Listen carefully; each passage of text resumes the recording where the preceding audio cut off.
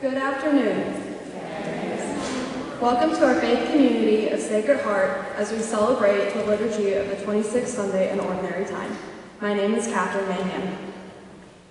During these weeks of September, the Church continues to honor this season of creation, a time in which people of all faiths cherish our world as a gift from God and as a shared home, respecting the earth and its natural resources. We wish to thank you for continuing to observe careful social distancing, wearing your face coverings throughout Mass, and continuing the practice of walking around the back of the center to receive communion, if you are seated in the side aisles. The Mass today is being offered for the eternal rest of Laura Perez Mesa. If you have a cell phone or pager, please make sure to silence during Mass. Please join in singing the opening hymn, Sing in Your Church.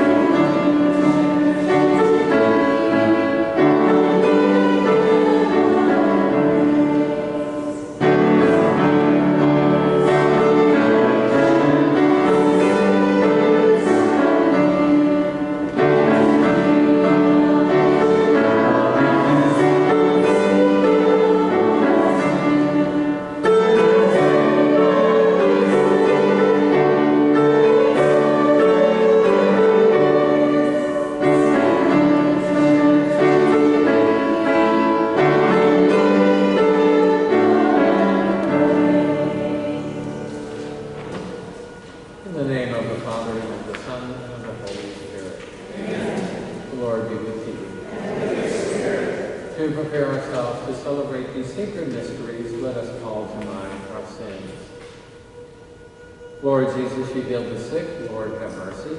Lord, have mercy. Lord Jesus, you forgave sinners. Christ, have mercy. Christ, have mercy. Lord Jesus, you gave your Son to heal us and bring us strength. Lord, have mercy. Lord, have mercy. May Almighty God have mercy on us, forgive us our sins, and bring us to everlasting life. Amen. Praise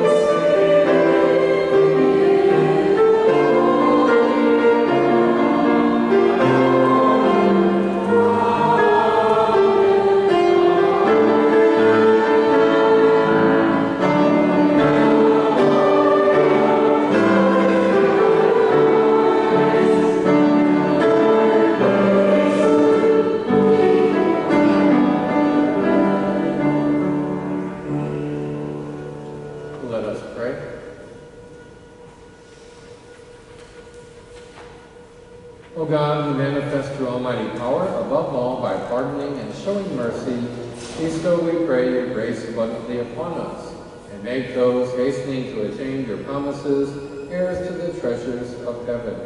Through our Lord Jesus Christ, your Son, who lives and reigns with you in the unity of the Holy Spirit, one God, forever and ever. Amen.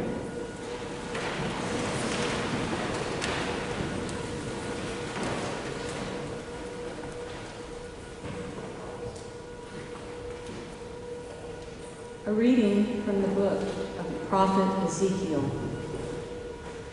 Thus says the Lord. You say the Lord's way is not fair. Hear now, house of Israel. Is it my way that is unfair?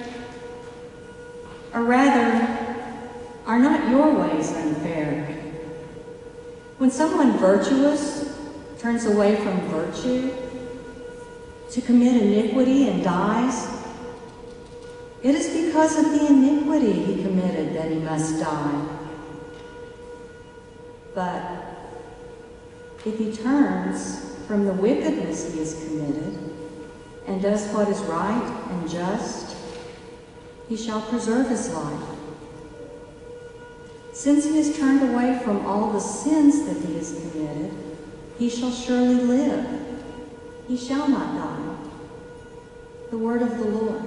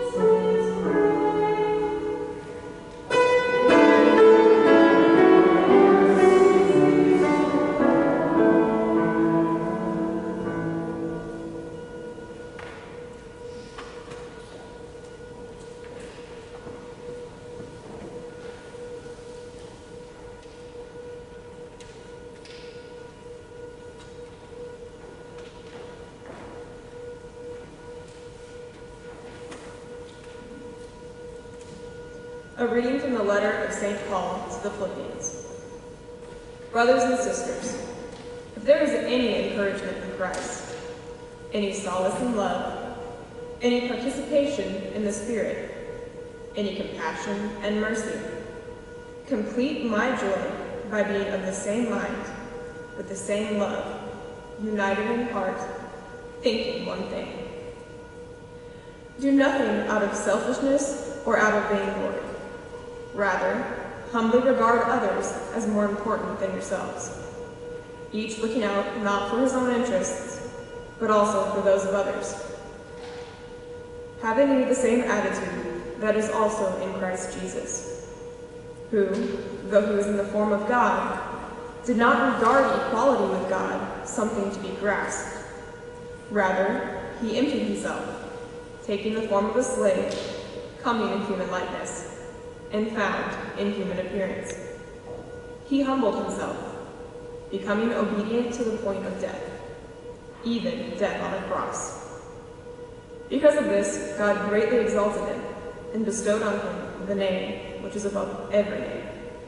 And at the name of Jesus, every knee should bend, of those in heaven and on earth and under the earth, and every tongue confess that Jesus Christ is Lord, to the glory of the Father. The word of the Lord.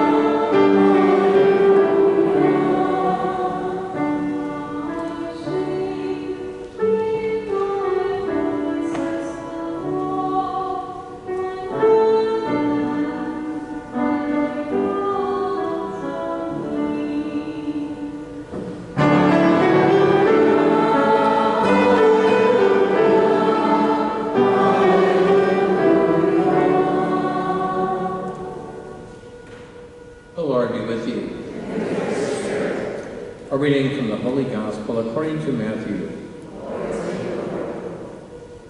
Jesus said to the chief priests and elders of the people, "What is your opinion?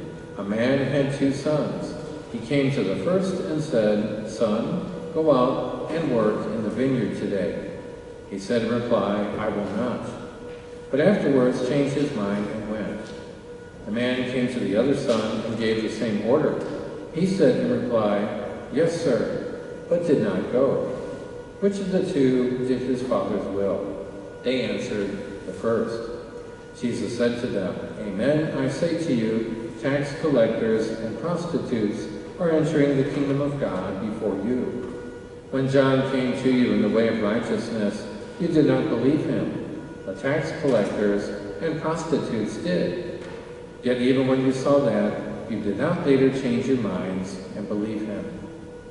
The Gospel of the Lord.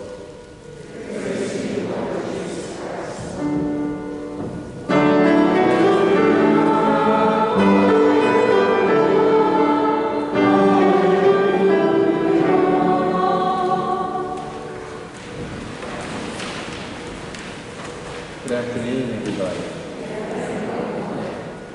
Is there anybody visiting? Anybody visiting with us? Anybody? I got the yellow shirt in the back. Where are you visiting from? St. Louis? Okay, welcome. Any others? Others visiting? Did I miss anybody? Anybody up there? Oh, now somebody back there is pointing at someone else.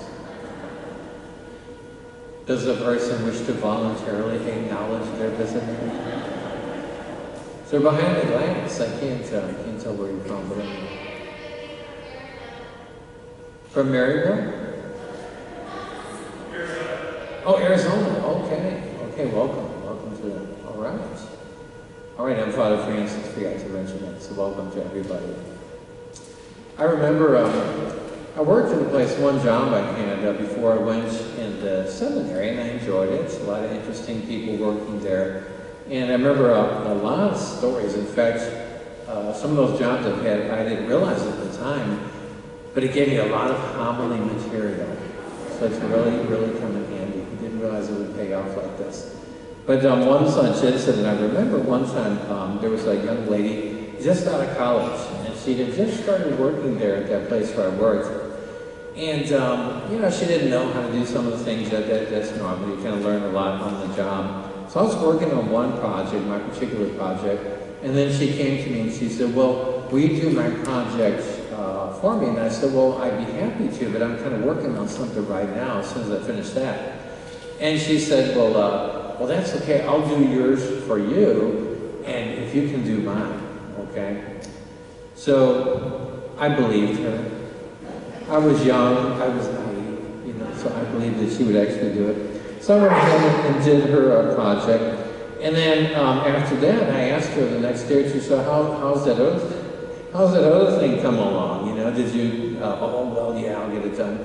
So it became clear to me after a week or two that she had no intention of doing it, absolutely no intention. Basically, she tricked me. She tricked me into kind of doing, you know, her project for her. So then there's the opposite. I've known a lot of people in my life where I've seen people kind of do the opposite. One example that kind of came to mind, there was a family who had lost someone unexpectedly. There was a death in the family. And people were so nice. You know, they came up to the house. Some brought food and things like that. I remember one guy in particular who went to the house, and it was in the summertime, and I guess the people there, the grass was kind of long. You know, they were busy tending to their loved one. And one guy, he just came up with his lawnmower and took it out of the pickup, mowed the grass for the people, never even went inside because he didn't want to bother them. So you kind of have, again, the two opposites. Someone that says they're going to do something, and they basically have no intention of ever doing it. You have someone else who doesn't even say they're going to do something, and yet they do something like that, a wonderful act of kindness toward another person. So really two examples.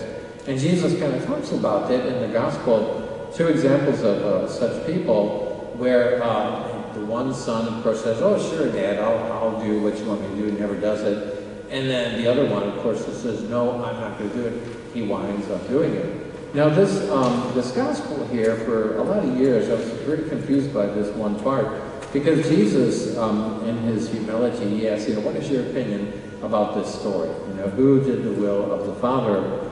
And the part that always confused me of this gospel was that they said the first one, the one who said he wouldn't, but he actually wound up doing it.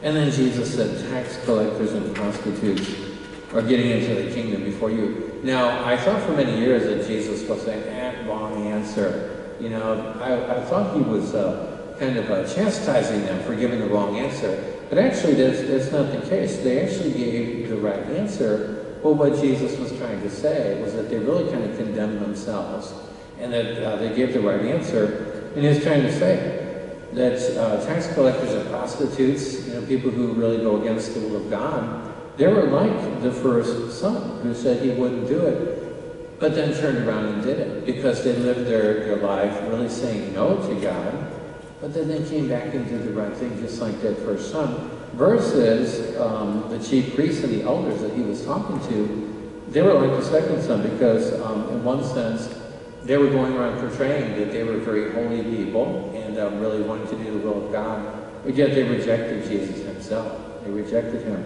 Now, if you think about it, there was one scenario, another possible scenario that Jesus never mentioned.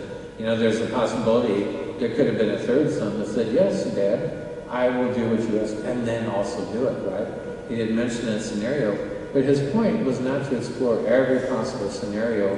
His point was to contrast these two different attitudes toward the faith. Number one, people who say yes to God, but they're really not doing God's will, versus the others who are living their lives apart from God, but then repent.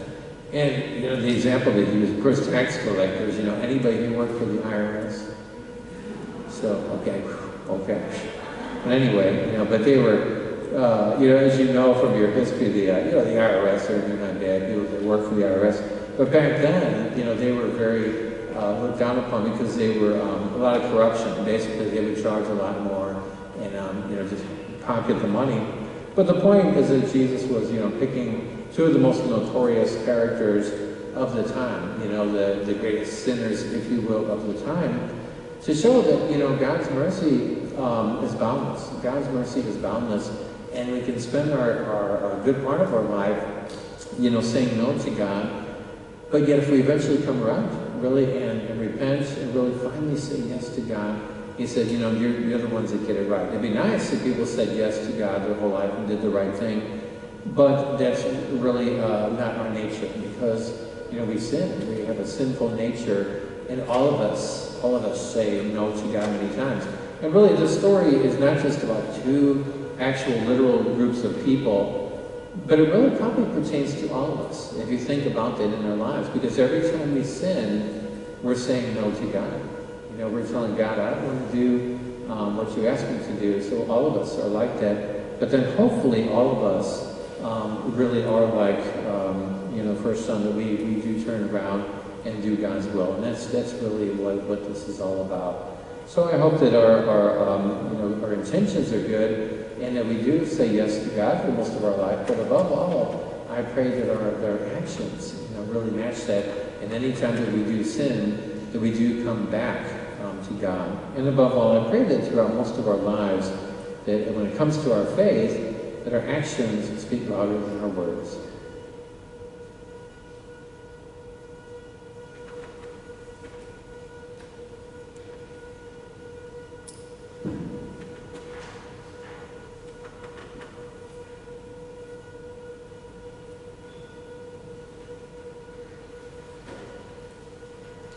Let us now profess our faith together. I believe in one God, Father Almighty, maker of heaven and earth, of all things visible and invisible. I believe in one Lord Jesus Christ, the only begotten Son of God, one of the Father before all ages, God from God, light from light, true God from true God, begotten, not made, consubstantial with the Father. Through him all things were made. For us and for our salvation, he came down from heaven. By the Holy Spirit, was incarnate of the Virgin Mary, and became man. For our sake, he was crucified under Pontius Pilate. He suffered death and was buried, and rose again on the third day, in accordance with the Scriptures. He ascended to heaven, and is seated at the right hand of the Father. He will come again in glory to judge the living and the dead, and his kingdom will have no end. I believe in the Holy Spirit, the Lord and giver of life, who proceeds from the Father and the Son, who with the Father and the Son is adored and glorified, who has spoken through the prophets. I believe in one holy Catholic and Apostolic Church. I confess one baptism for the forgiveness of sins. I look forward to the resurrection of the dead and the life of the world to come. Let us now, with confidence, lift up our needs in prayer to God our Father. The response to our intercessions is, Lord, hear our prayer. Lord, hear our prayer. For the Church, that all its members support one another in saying yes to God's will and doing whatever God asks. We pray. Lord, hear our prayer. For the leaders of nations, that they may be motivated to work together to safeguard the environment and to aid those most affected by climate change. We pray. Lord, hear our prayer. For all who are poor and downcast, that they may be uplifted by the faithful actions of this community of believers. We pray. Lord, hear our prayer. For all those in the world who are suffering as the result of hurricanes, floodings, fires, and other natural disasters, may their faith give them strength as they recover and rebuild. We pray. Lord, hear our prayer. For all who are sick, we pray. Lord, hear our prayer. For all who have died, may they rest in peace. We pray. Lord, hear our prayer. For these prayers and all the prayers we hold in the silence of our hearts, we pray. Lord, hear our prayer. May your mercy, we beseech you, O Lord, be with your people who cry to you, so that what they seek at your prompting may be obtained by your generosity, through Christ our Lord. Amen.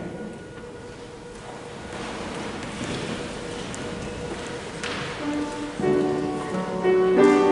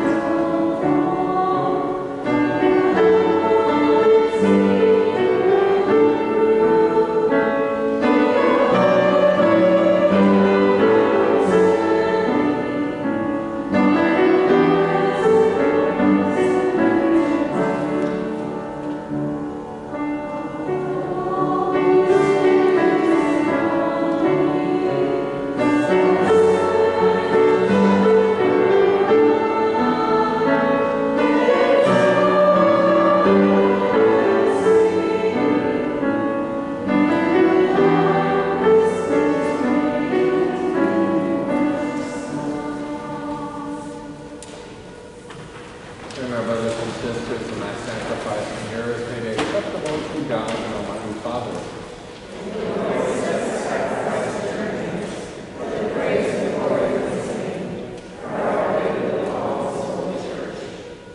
Grant us, O merciful God, that this, our offering, may find acceptance with you, and that through it the wellspring of all blessing may be laid open before us, through Christ our Lord. Amen. The Lord be with you. And with your spirit. Lift up your hearts. We lift them up to the Lord. Let us give thanks to the Lord our God. It is right and just. It is truly right and just, our duty and our salvation, always and everywhere, to give you thanks, Lord, Holy Father, Almighty and eternal God. For you so loved the world, that in your mercy you sent us the Redeemer to live like us in all things but sin, so that you might love in us what you loved in your Son, by whose obedience we have been restored to those gifts of yours that by sinning we had lost in disobedience. And so, Lord, with all the angels and saints, we too give you thanks, as an exaltation we acclaim.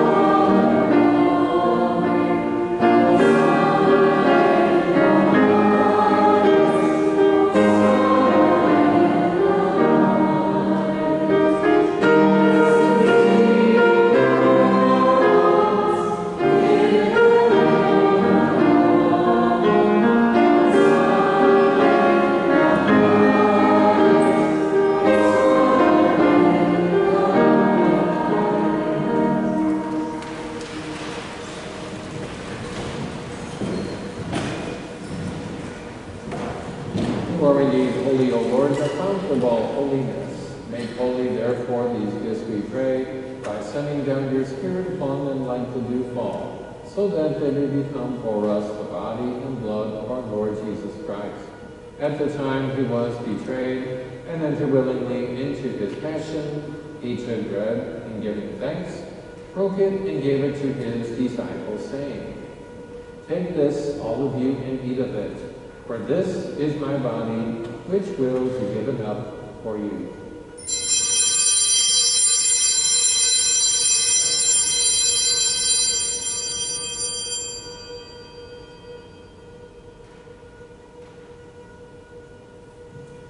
In a similar way, when supper was ended, he took the chalice, and once more giving thanks, he gave it to his disciples, saying, "Take this, all of you, and drink from it.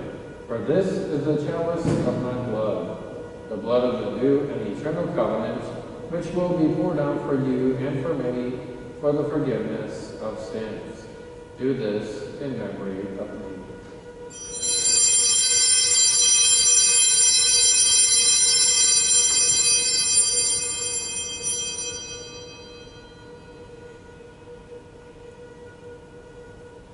The mystery of faith.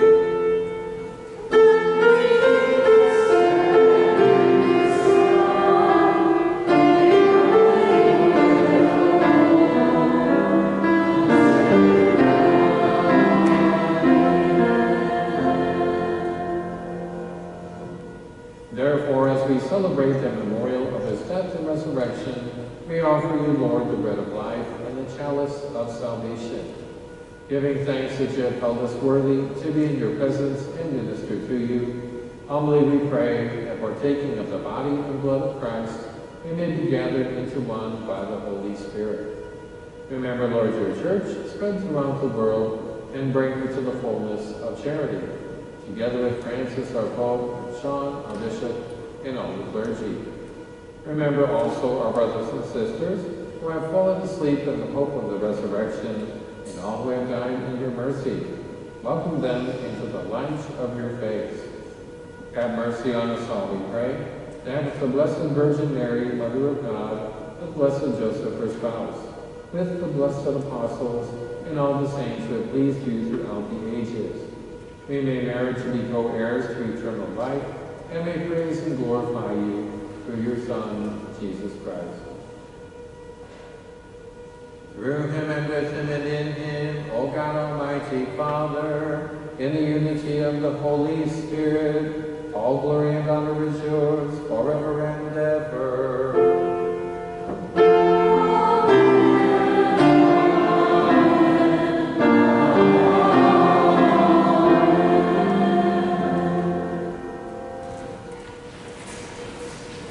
At the Savior's command, informed by divine teaching, we dare to say, Our Father, who art in heaven, hallowed be thy name. Thy kingdom come, thy will be done, on earth as it is in heaven.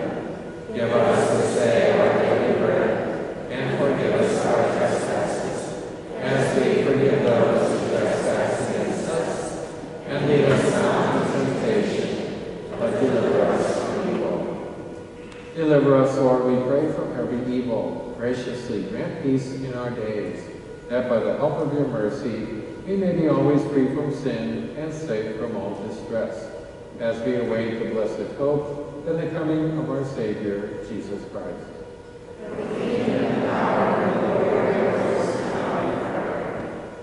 Lord Jesus Christ, who said to your apostles, Peace I leave you, my peace I give you, look not on our sins, but on the faith of your church, and graciously grant her peace and unity in accordance with your will, who live and reign forever and ever. Amen. The peace of the Lord be with you always. And with your spirit.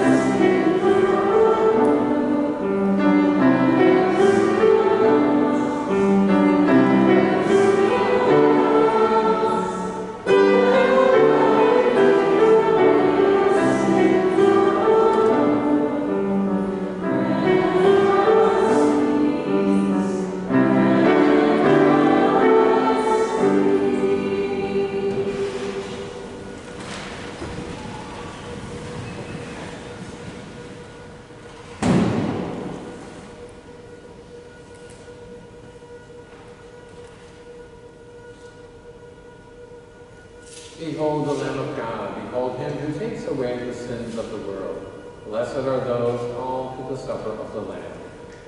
Lord, I am not worthy to be shaken and honored, but only say a word, and my soul shall live.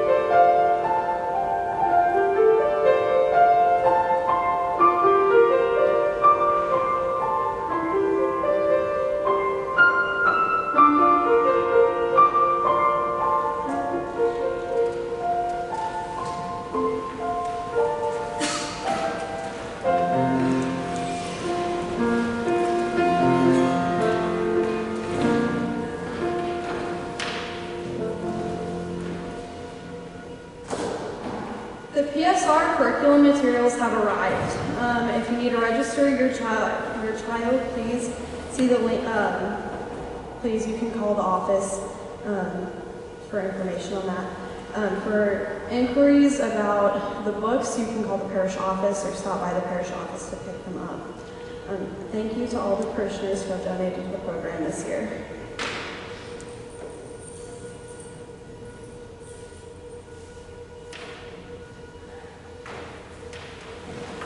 Let us pray. May this heavenly mystery, O Lord, restore us in mind and body, so we may be co-heirs in glory with Christ, to whose suffering we are united whenever we proclaim his death, who lives and reigns forever and ever. Amen.